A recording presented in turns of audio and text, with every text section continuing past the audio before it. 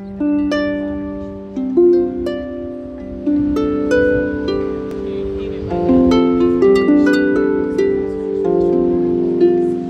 you all for attending.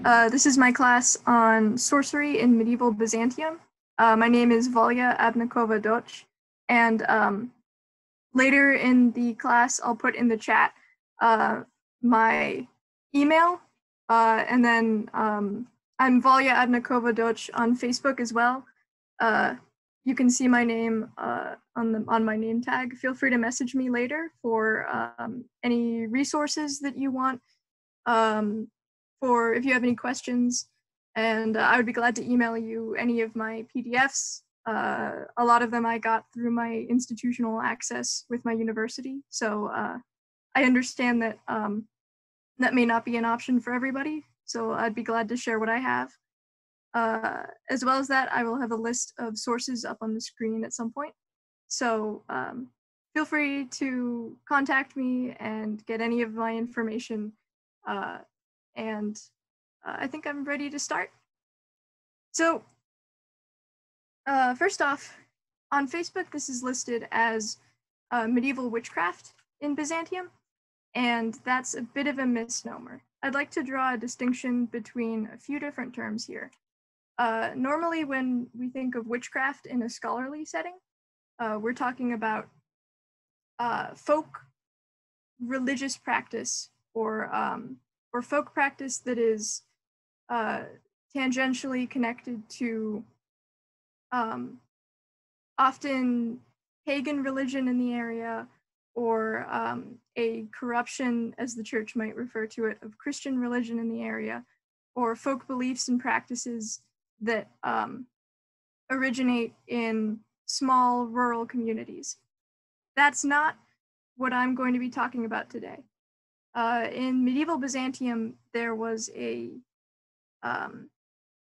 practice among mostly the upper class of actual magic, as you would think of it from tales like Merlin or the notion of wizards. So think about grimoires or texts with rituals and discussion of theology and philosophy, and a great merging of different cultural ideas about divinity and higher planes of existence, and a practice of evoking often beings referred to as demons and angels who may carry names of pagan deities.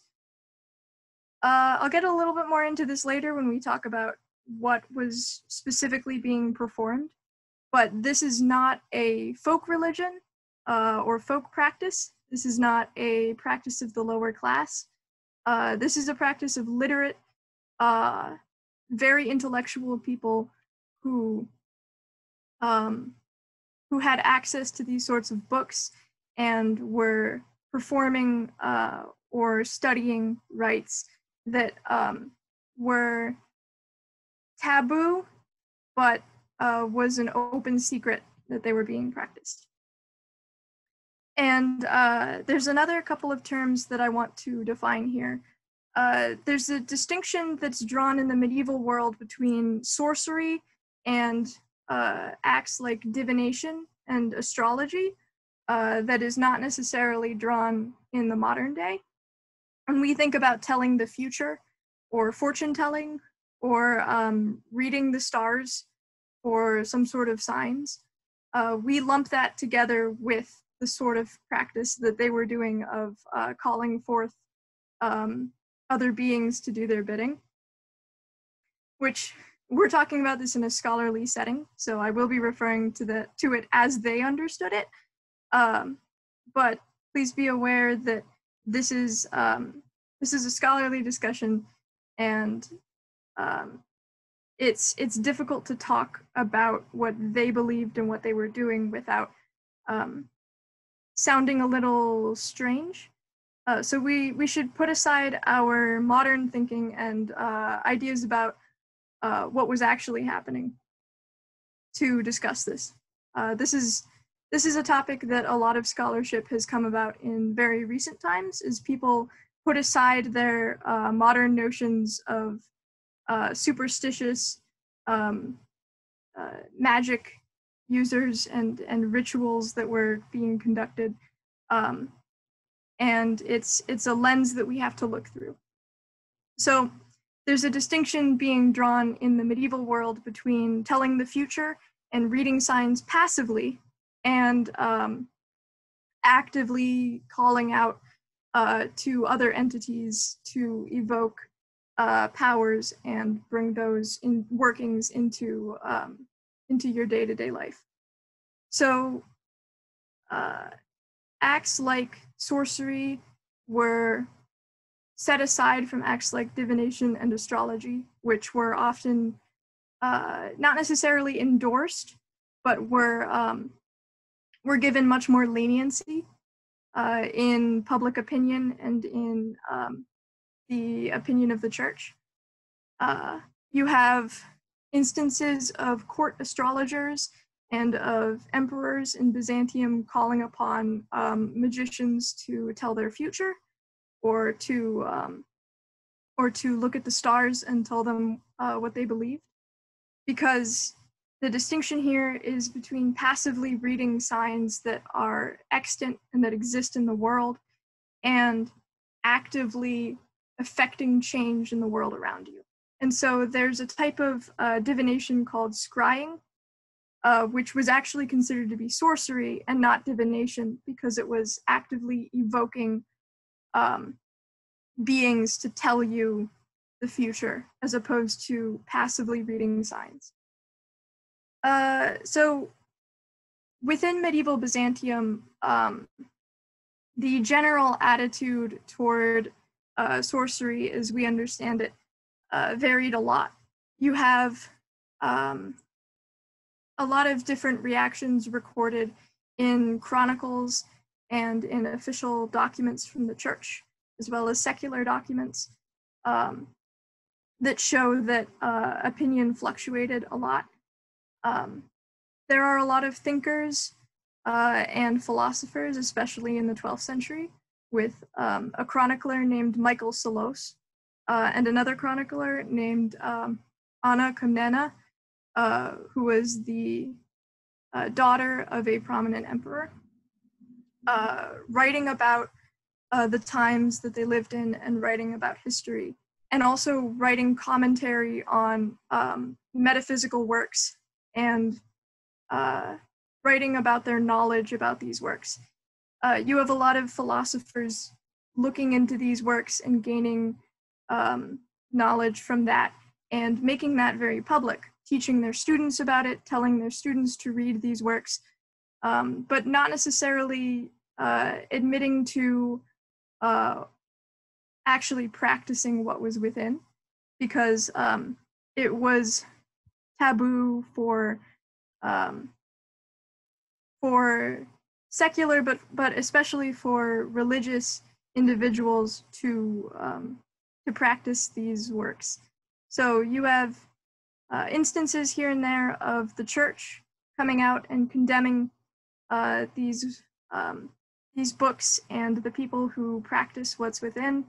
You have instances of monks or other religious officials being censured or put on trial for allegedly practicing sorcery. And unlike witchcraft trials, these are in the later part of Western European history.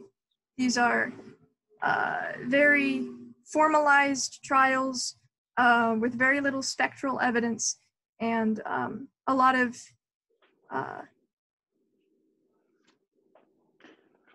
actual probability that the acts that the monks were being accused of occurred, because it was, as I said, a bit of an open secret that these things were being performed.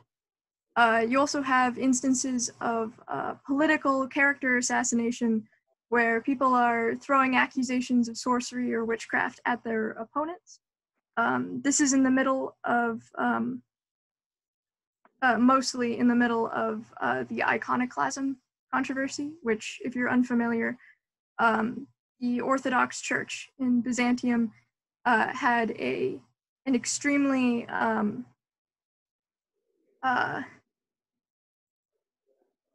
a very difficult relationship with icons in the 8th century. These icons were depictions of religious figures like saints and Christ, which were thought to be conduits between those actual religious figures in heaven and the people on earth who venerated them. And so there was a lot of controversy over whether this was false idols being worshipped by the people, or whether this was a permissible act. And so during this time, there are a lot of accusations of sorcery being thrown, particularly at iconoclasts, which were the faction that denounced the use of icons. And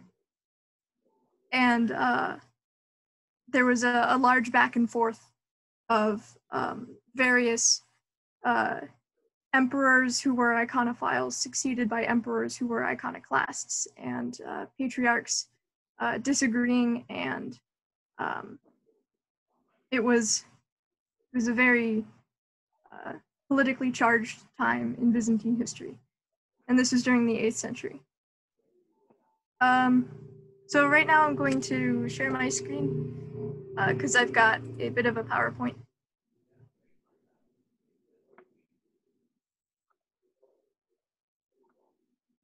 Hold on.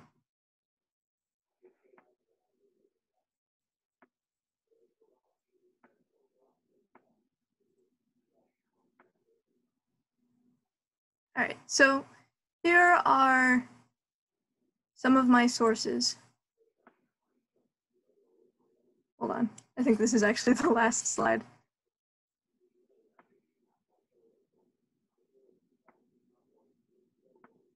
All right, so here are some Byzantine sources that are secular for sorcery being evident and an extant thing that was being practiced. I'm going to start here because it's important to look at the attitudes of the people of the time period toward these actions, which I'll cover in full a bit later. Most of these are chroniclers or chronicles. And you have instances and quotes in the chronicles where people are, again, being accused of witchcraft. You have a lot of chroniclers who were themselves philosophers and intellectuals being students of the occult. Michael Psellos in particular wrote a commentary on the Chaldean oracles, which is a text I'll cover in a bit, and boasted of his knowledge of astronomy. And there's a wealth of information in these texts and from these authors that this was a fairly common practice among the upper class. And just to give a bit of context to the iconoclasm controversy, this is an image of the Hagia Sophia. You can look past the more modern decor and see all of the mosaics in the dome. And this is a mosaic that's been uncovered. And this is the Hagia Irene, which is also in Constantinople. It's the exact same floor plan and the exact same dimensions, but this is an iconoclast church where the only mosaic is a large mosaic of the cross, and it's bare of most decorations. So this is evidence of the political background going into the 8th century, which was resolved by the time of most of the chroniclers that I discussed, but which was a very evident political background to a lot of the writings and the actual sorcery of the time. So here are some texts that were written in Byzantium or that were translated in Byzantium that I'm not extremely familiar with. The main three texts I'll be talking about are the Greek magical papyri, which date from the 2nd to the 5th centuries. The Greek magical papyri are, it's a bit of a misnomer. They were largely written in Alexandria, in various places throughout Egypt. And it's kind of a collection of papyri that bring together a lot of different cultural references to Jewish tradition, to Egyptian pagan tradition, to Greek pagan tradition, and a little bit of Christian, early Christian tradition. That it's a whole manual, essentially, for spells and rituals that is in many ways thought to be the progenitor of the European ritual magic movement, which is, it extends into the 15th century in Western Europe, and it has its own heyday in Byzantium throughout around the 5th to the 13th centuries in Byzantium. And the Greek magical papyri are, although they were not written in Byzantium during this time period, they are highly referenced in many Byzantine works and by many Byzantine authors. And so as essentially the progenitor of a lot of what's known as Solomonic magical tradition, which is attributed to King Solomon. It's a very notable set of works, and it's there is a vast wealth of information contained in them. And I'll have some quotes from that in a little bit to show you all of the various practices and rituals that were contained within these.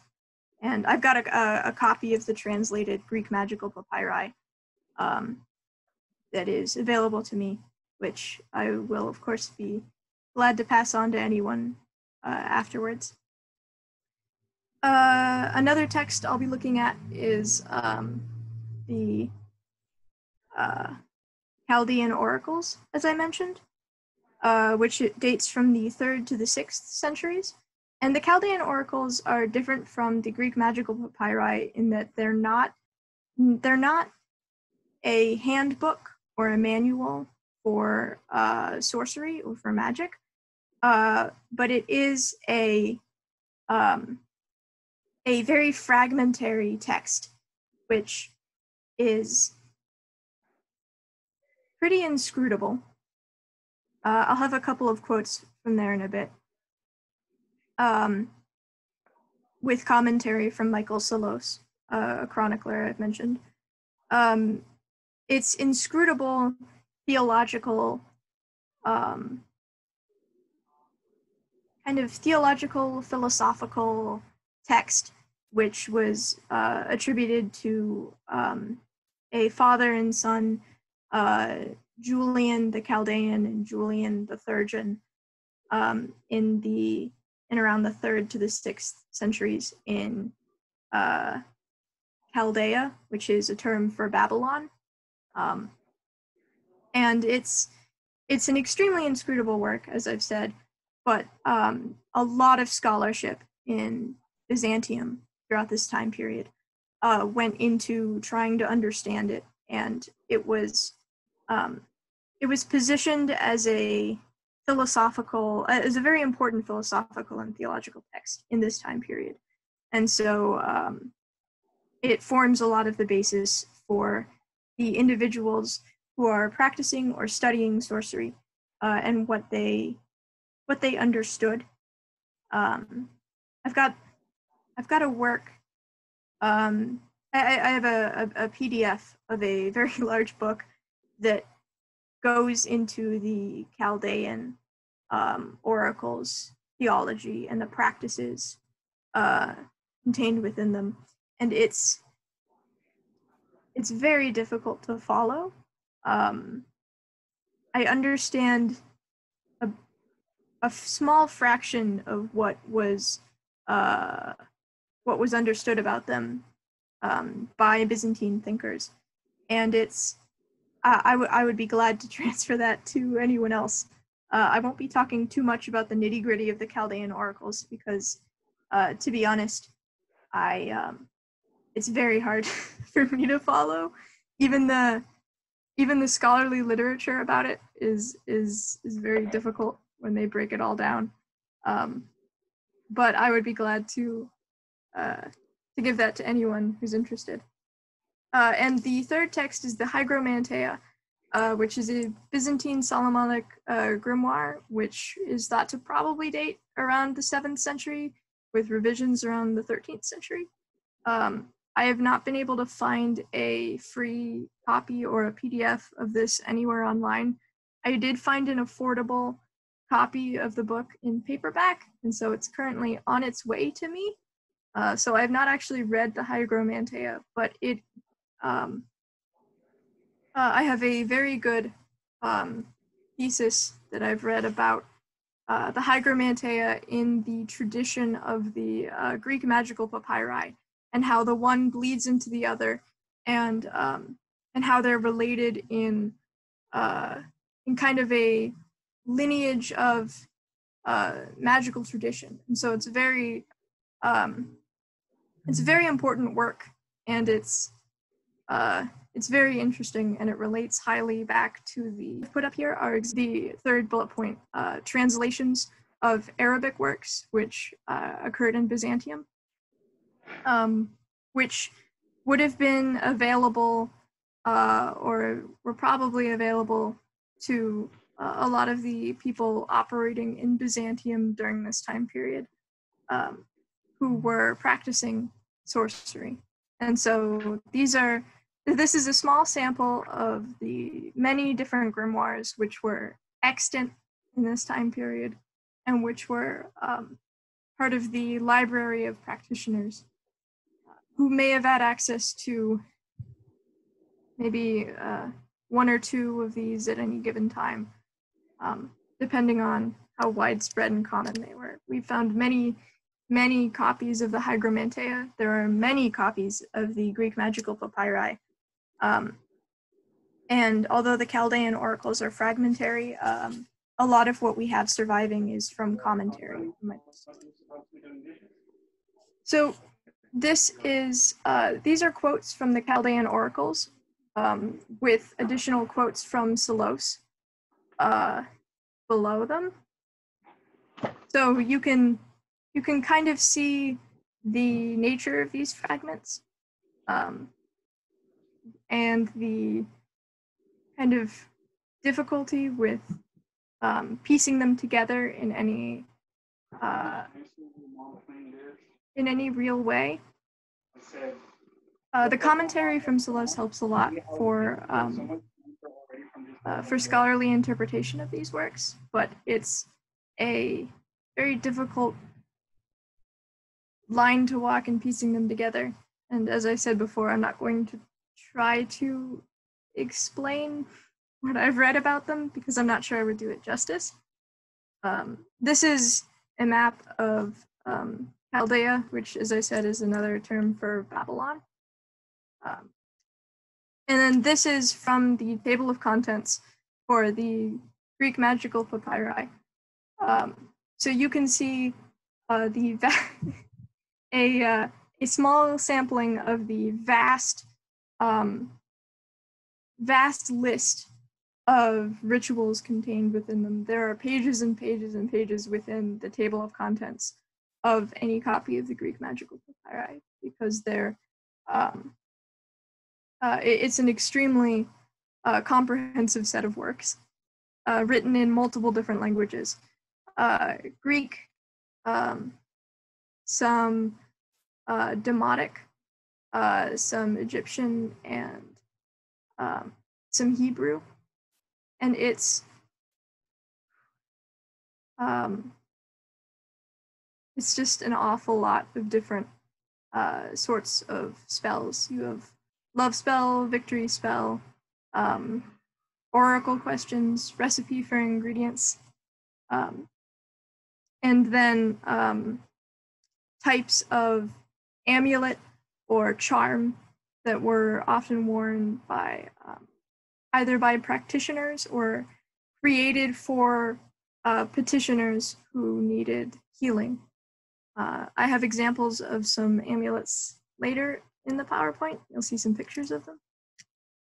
So this is from the Greek magical papyri. It's the first set of rituals.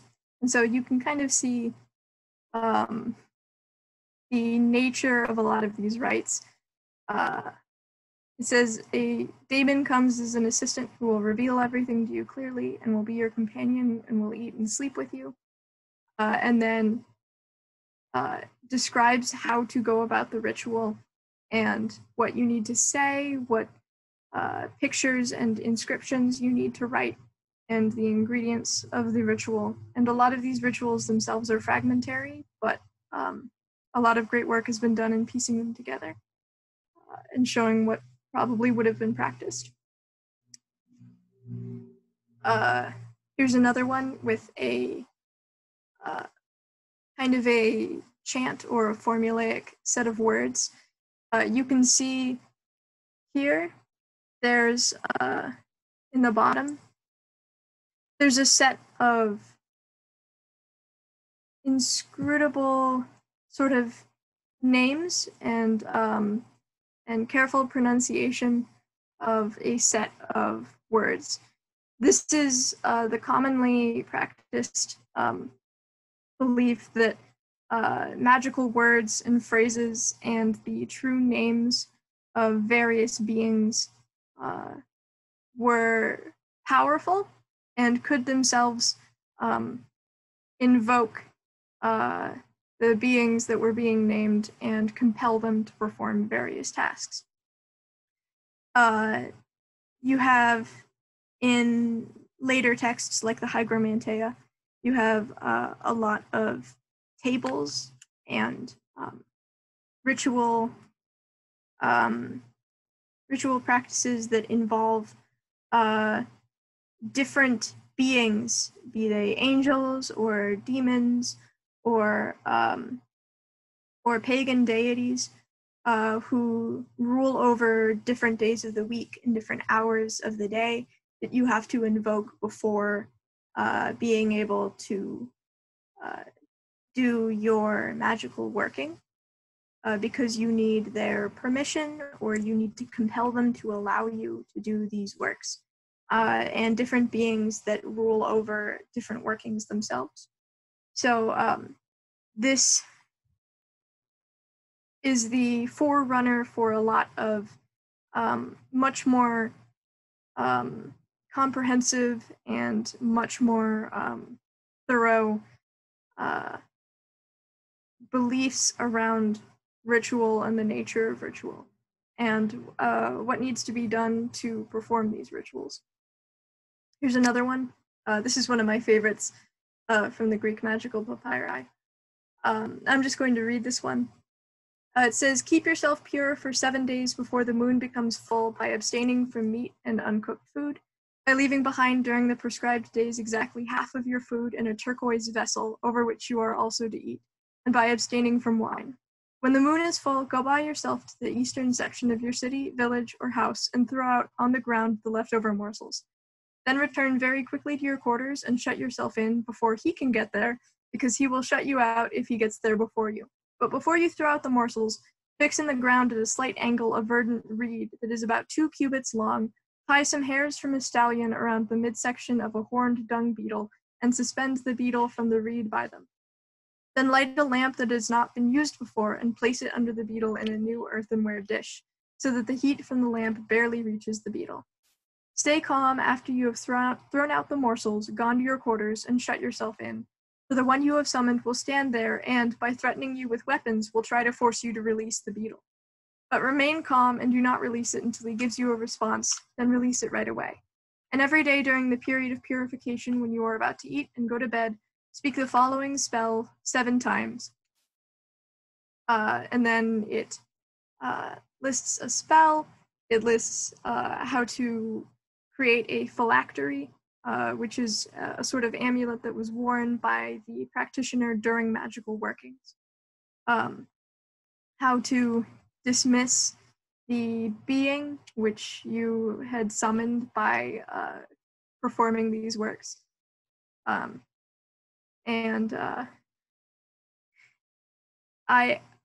really like this specifically because it doesn't actually mention who the being is that you've summoned and what it is that that the being can perform for you. It's kind of a fragmentary set of instructions that doesn't really explain anything about the working, but it's extremely thorough, and I really enjoyed reading this. So this is a bowl. It's called the San Marco bowl. The big picture you see here is actually a reconstruction of the bowl. It's currently held in a church in, I believe, Spain, and the handles are not original to the bowl. So I first learned about the phenomenon of Byzantine sorcery from reading an article about this bowl called Meaningful Mingling by Alicia Walker, which is an extremely good article breaking down the imagery on the bowl. And the bowl, in essence, she argues, was a bowl meant for divination. You can see the classical imagery around the sides depicting Greek pagan figures in very classical statuesque imagery. And she breaks down the meaning of a lot of these figures. One of them is a diviner holding a divining rod and compelling various gods to do his bidding. You can also see around the rim here and on the bottom, and I've included a close-up picture of some of this. This is pseudo-Arabic script. It's meant to mimic Arabic, but it doesn't actually say anything. Around this time in Byzantium, and this was thought to have been made around the late 11th, early 12th century. It's an enamel bowl with gilding. Around this time period, there was a great meeting of cultures between the Islamic world, the Byzantine Christian world, which still had the legacy of the Greek and Roman world, which came before it. And this bowl kind of brings together all of these different cultural impressions, which carry with them their own sets of associations.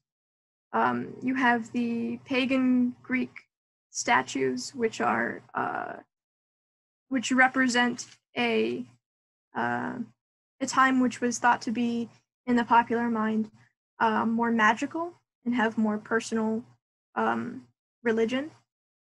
And you have the pseudo-Arabic script, which was at the time it carried very exotic and mysterious connotations to it. And since the average individual in Byzantium couldn't read Arabic, it hints at secrets and mysteries and occult knowledge that was not known to most individuals. And there is the crux of the article is a speculation that this was used for lecanomancy, which is a type of augury or divination, where the practitioner looks into the bowl after pouring in oil or water and sees images in the bowl. And I actually have a bowl divination rite from the Greek magical papyri, saying, whenever you want to inquire about matters, take a bronze vessel, either a bowl or a saucer, whatever kind you wish.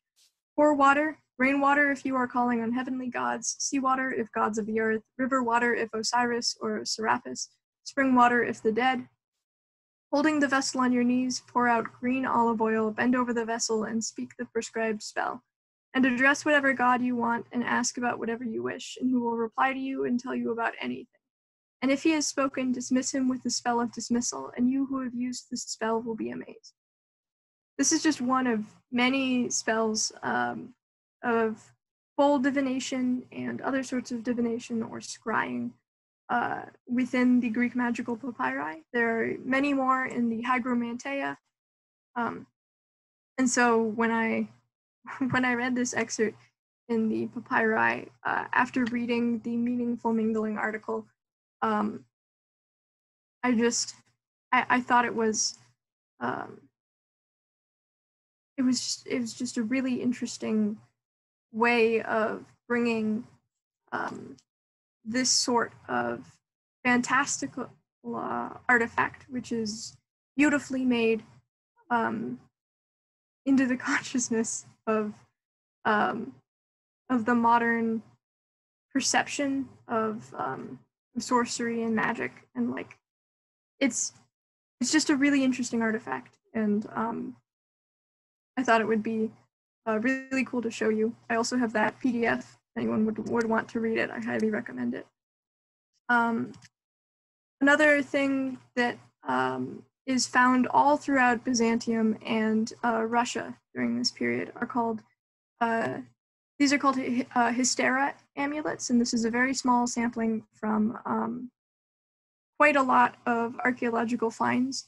You can see on the front side, it has an image of a woman surrounded by snakes, often thought to be the head of Medusa. And on the back side, it has a Greek inscription. This inscription was often a sort of ritual saying or phrase which called upon various deities or upon God to protect the woman wearing the amulet from infertility. And so these are amulets which you see them in Russia, often translated into Old Slavonic, or are kept in the original Greek. You see inscriptions in Latin. You see different amulets with slightly different inscriptions and images of Christ on a crucifix. It is still more evidence of a widespread magical belief among the people, which could be viewed in endless grave sites and archaeological finds throughout the regions being discussed. So here are all of my sources. My personal favorites, which I got the most out of, were Meaningful Mingling by Alicia Walker and Magical Techniques and Implements Present in Greco-Egyptian Magical Papyri, Byzantine Greek Solomonic Manuscripts and European Grimoires by Stephen Skinner. The latter also goes into grimoires from the 15th century from Western Europe, and how they are also connected to this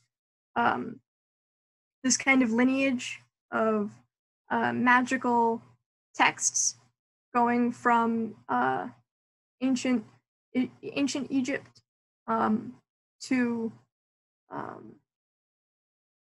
often 15th century Europe, and it's an incredible work. The Chaldean oracles and Thurgy text is not actually. It's mostly a breakdown of what the Chaldean oracles means. There's the Greek magical papyri in translation, which is an incredible text.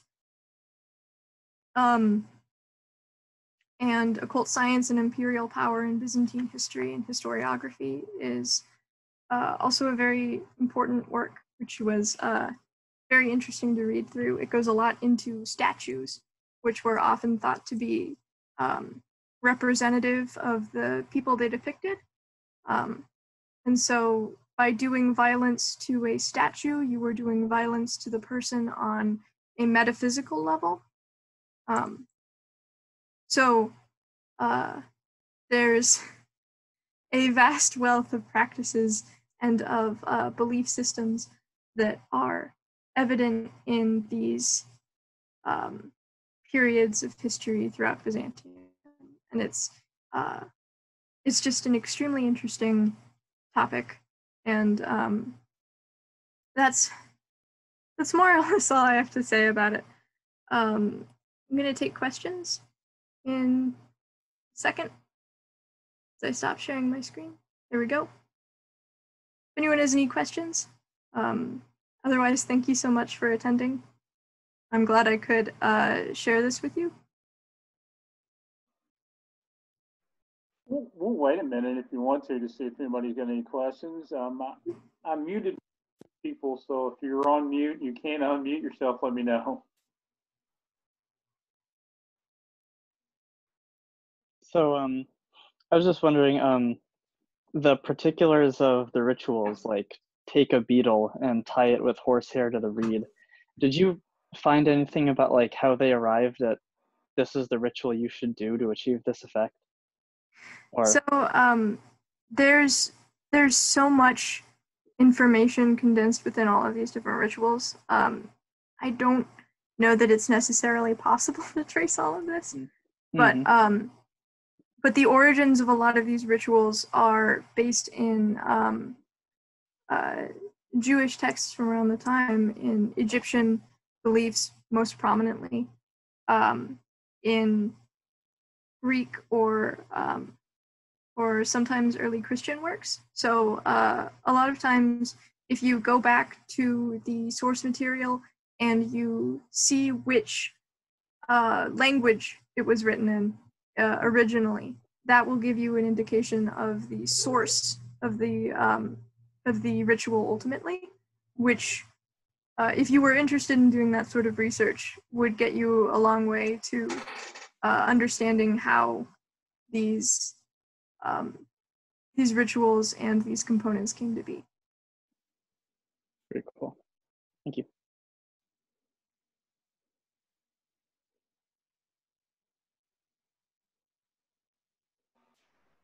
Anyone else have any questions before we call it a day? How did you say that we could reach out to you and request a copy of the papyri? Oh, that's right. So I will type my email in the chat. And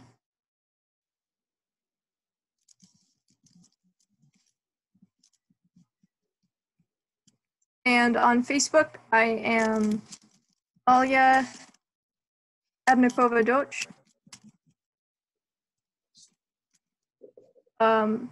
And you can reach out to me through Facebook Messenger or through email. And I would be happy to answer any more questions through that medium, or to send any copies of anything. Thank you. It was wonderful. Thank you.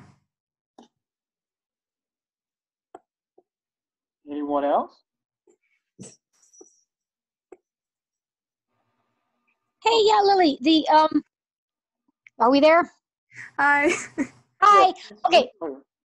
So you were saying that that the sorcery was often practiced within, the upper class sort of folks. This was not folk craft. Mm-hmm. Was it something that was tended? Did they hire a specialist, or did they tend to practice it themselves? Was it something that was thought of as as something you did yourself or something you hired somebody for? Do we have any idea about that? So it depends on who specifically you're talking about. A lot of the philosophers that I discussed in the chroniclers claimed not to have practiced it at all, or to endorse its practice. We're just reading about it.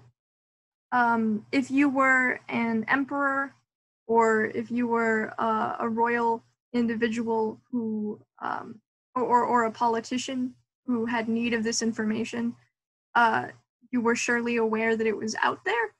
And so there are accusations and accounts of various politicians consulting specialists who could perform these acts for them, mostly divination and fortune telling.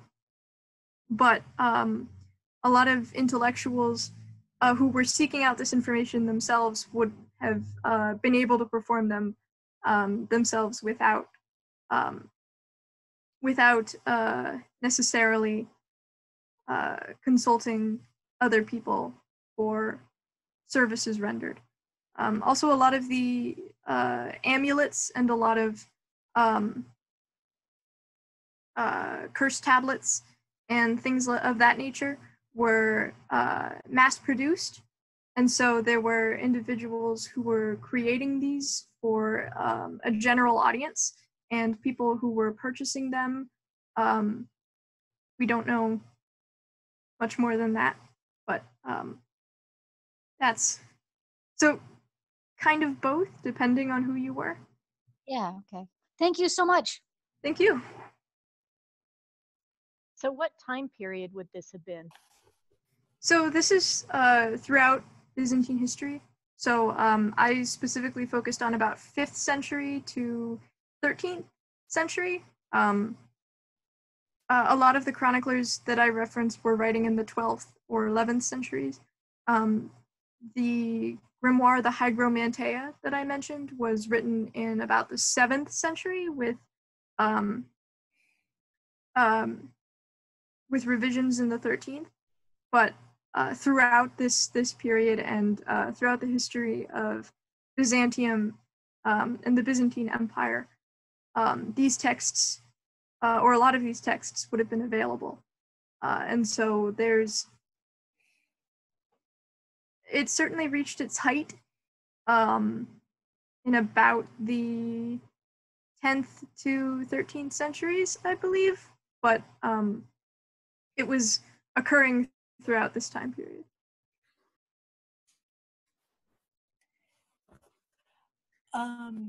Earlier you mentioned people being put on trial for sorcery.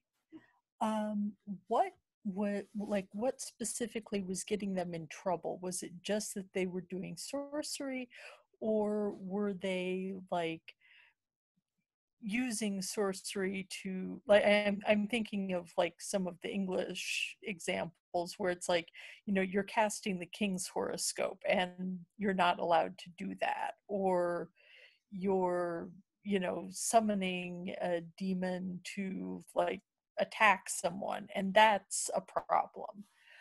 So basically, what are they getting in trouble for?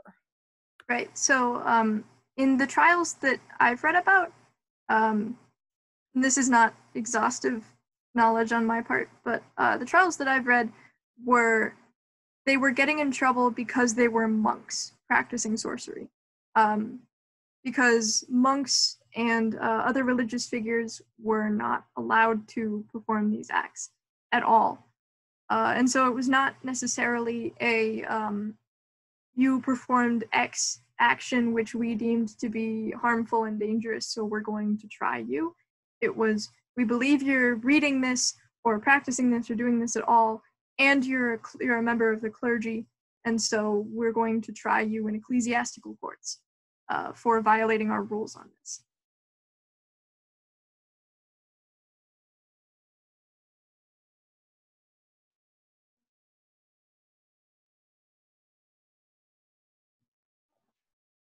Any more questions?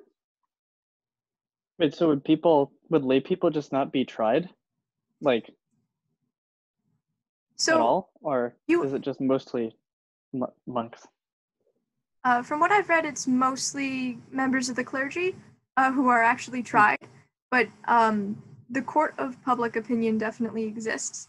And so accusations of sorcery are levied against political figures that you don't like, against more members of the clergy that you want to be put on trial or exiled. Michael Solos himself went through a lot of troubles, and I believe was confined to a monastery outside of Constantinople for some time because of his practices and because of tensions that escalated to the point of accusations.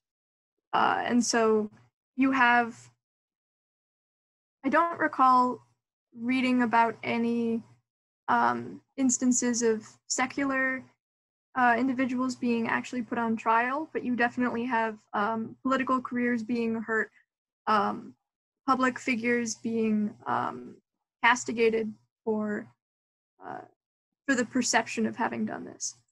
So it was definitely a thing, it just wasn't necessarily tried. Hey, Valya, when we say trying, is this an ecclesiastical proceeding or court, or is it what we would think a secular court? So the monks were tried in an ecclesiastical court for violating their specific rules, but it was not a witch trial as would have been, as you may think of them. It was a sort of trial. Heresy, like you have a contract with a church to behave a certain way, kind of like we think modern days of like a morals clause, and you're trying me in the HR court, if you will, for my bad behavior, not following what I'm supposed to be doing, more so than breaking a law per se. Yes, that's right. Okay, thank you. Thank you.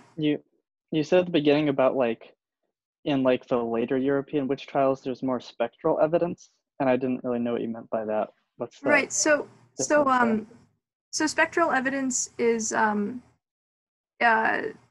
this sort of evidence is stuff like so and so dreamed that they had a spell being put upon them and then they woke up sick, or so and so had a vision that this other person was participating in rites in the woods.